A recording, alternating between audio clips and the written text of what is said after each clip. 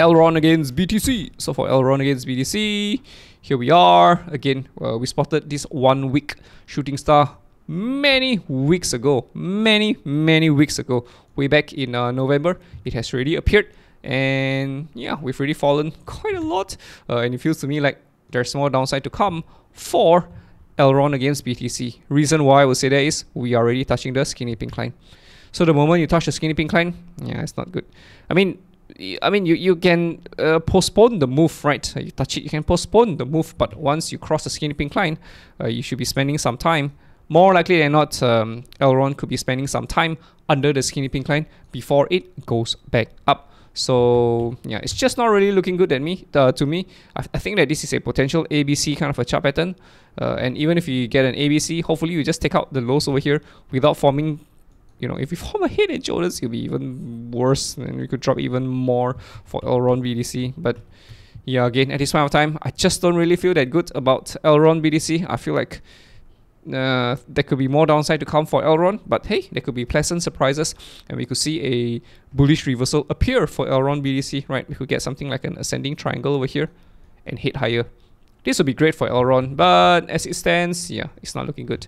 You can see that every time we push higher, we get slapped down, right? Big wicks at the top means there is tremendous selling pressure. We try to push higher, but you got slapped down again. Wicks at the top, there's selling pressure. So yeah, it's just not really looking that good. Yesterday as well, if you look over here, there's selling pressure. The wheels are pulling the price lower for Elrond because BTC is down. So yeah, again, be careful about going to a trade too soon for Elrond. I just don't think there is much for us to do at this point of time, except to be patient. Elrond against USDT.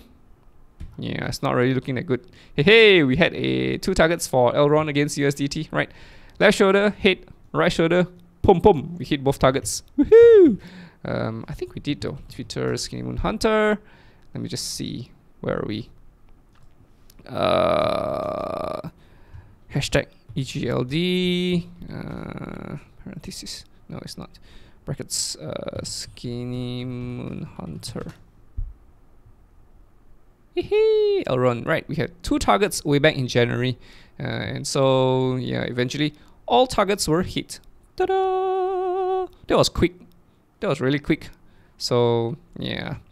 Anyway, if we get again mountain ranges here again, more likely than not, there will be continuation for more downside.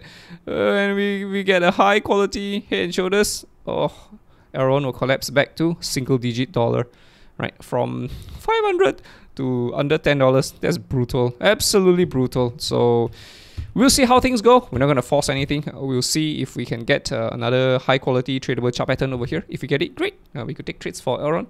But until that happens, we're not going to rush into anything for Elrond at this point of time.